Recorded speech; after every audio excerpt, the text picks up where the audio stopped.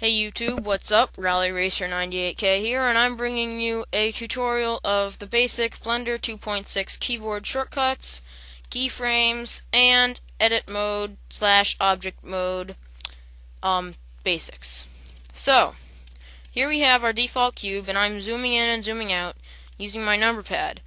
I'm not sure about how laptops zoom in and zoom out with a number pad. I know you can use the scroll wheel, like I am right now again, but for the number pad, number 4 is to go left, number 6 is to go right, number 8 up, 2 down, and 5, it changes your view from perspective to orthographic, and if you hit it again, it goes back to perspective.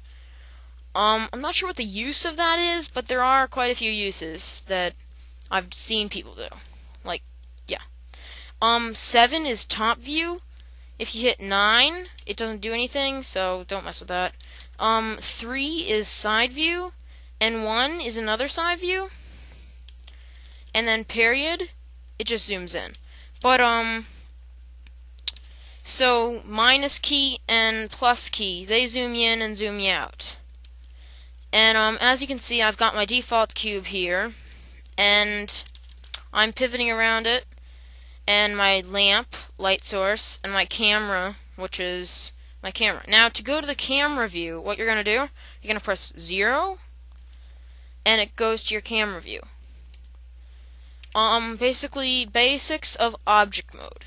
To rotate an object, you're going to go hit R, and you can rotate it.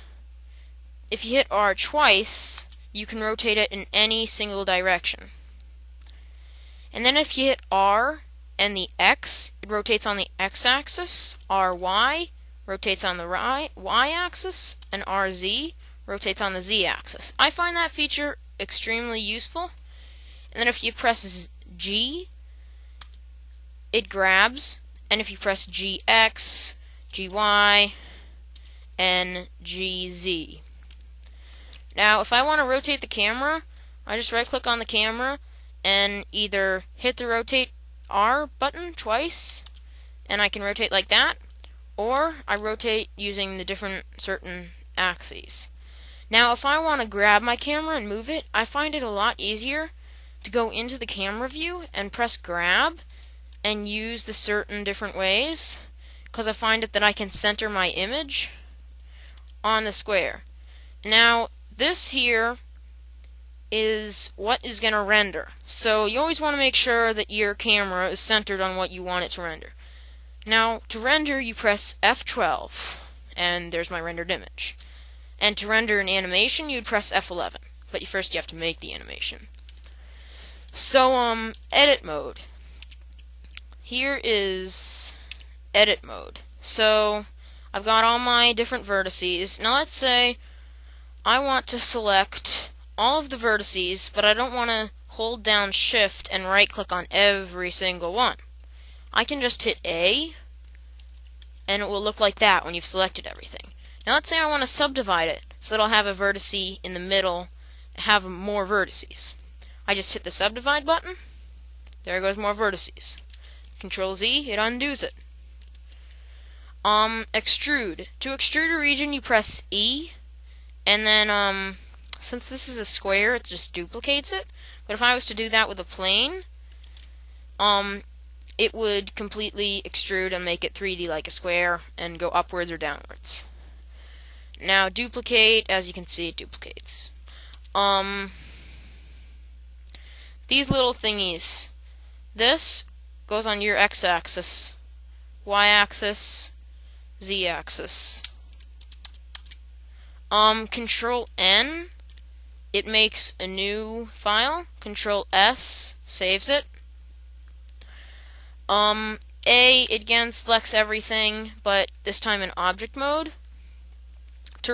When you right-click on something, it selects it. When you left-click, it doesn't select it. It moves the origin, which is that crosshair right there, and that is where your objects will spawn.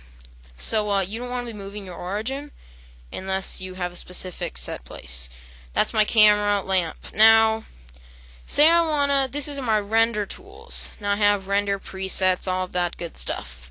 Then I have all my layers. I'm not exactly sure what this stuff does yet, but I know that it does pretty useful stuff. So, render image, render animation, that's just another way of doing the F12 render image and F11 animation. Your frame rate, you can go all the way up to 60, and then if you want to go above that, it's custom. Your resolution, currently I have it set at 1920 by 1080p. And your frame range. Now this is my little frame bar down here, and I have it ended at 250, but if I want to end at 270, see, ends at 270. But I'm going to leave it at 250 for now. So here you are. Now this is where all your keyframes will show up, and I'll get to keyframes in a sec. So if I want to change this to wireframe view, I press the Z button. As you can see, pressing Z once, you got wireframe, press it again. Now say I want to search for a specific thing, I just go here, plane, add plane. There's my plane. Now I don't want to add that, so to delete something, you just press X, delete. And Control X, okay that doesn't do it, never mind. On the older versions of Blender, Control X would erase everything and make a new file. But that's what Control N does. So, as you can see, moving the origin can be quite annoying, but you can get it back usually. Yeah. So, back to our tutorial. If I want to join this object with something, I first will press Shift D to duplicate the object, and then say I want to make two square eyes. I just press Shift and right click on the other object so that I can select both, and I press join, and as you can see, now they're joined. And if I want to change the origin so that it's origin to geometry, so that it centers it around the geometry, then it does that. Origin to 3D cursor, it does that. And the 3D cursor, that's what the crosshairs are. And then origin to geometry to origin moves my geometry to where the origin is. So basically, again, when you join an object, the rotating is the same.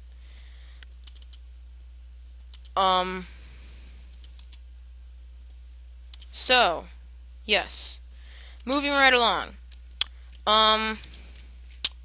If I want to undo something, Control Z will undo it, and as you can see, there's a brief history of what I've just done. These things, Z-axis, X-axis, Y-axis. Back to edit mode. If I want to merge selected vertices, like this, merge at center, it merges them and creates it one. So it affects the shape and merges it to create one. Now, if I want to, actually, you know what? For the shading, smooth shading, you don't have to worry about that, but basically it just makes it look a bit smoother. Duplicate, that's, the shortcut for that is Control Shift D, sorry. Shift D, not Control Shift, just Shift D. And I'm going to undo that because I don't want two planes right now. Now, here we are getting into keyframes and stuff like that. So, for this, I am going to, as you can see, we're at frame 1. See, frame 0 actually. So, at frame 0, I'm going to have my cube here. Now, I want to have it at frame 20, move here. So, I'm going to insert a keyframe, lock, rot, scale. Now, that is, it's so that it does your lock and rot axes, and then it does scaling. So, I'm going to make it bigger here. And, oh wait, I have to insert lock, rot, scale. Now, as you can see, oh, sorry guys. Keyframes can be pretty confusing. So, first you have to insert a first keyframe, lock, rot, scale. And then at, no. Alright, so at frame 0, I am going to insert a keyframe, lock rot scale. Then I'm going to go to frame 20, 21, whatever. I'm going to move that there, and I'm going to make that bigger. Then I insert a keyframe, lock rot scale. Now, as you can see, from frame 0 to frame 20, it gets bigger and moves that way. Now, let's say I want to go all the way to frame 60, 80, and have it come back here and get really small. I just do the same thing, insert keyframe, lock rot scale, and now let's watch. Yay! So that's our animation right now. And if you want to move it along anywhere, you just drag the little green bar. And as you can see, it's going along. So if you want to have your camera track to that object, you would go to Constraints, you would add a constraint, Track to, and then the target, Cube, and it would be up, Y, to, negative Z, and now if I move this thing moves along. So, now if I watch that animation, as you can see, my camera goes with it, which can be a very, very useful tool if you're creating a game or something like that. There's a huge amount of possibilities in Blender. As you can see, you make a game. Okay, so as you can see, there's that little line, the dotted line, connecting the camera to the sphere, so you can see outside it moves when that moves. And that's about all for today. Thanks for watching, YouTube. I will have a list of all the keyboard shortcuts in my credits. And see you soon with more tutorials and videos. Please make video responses and like or dislike. And tell me what I'm doing wrong. Bye.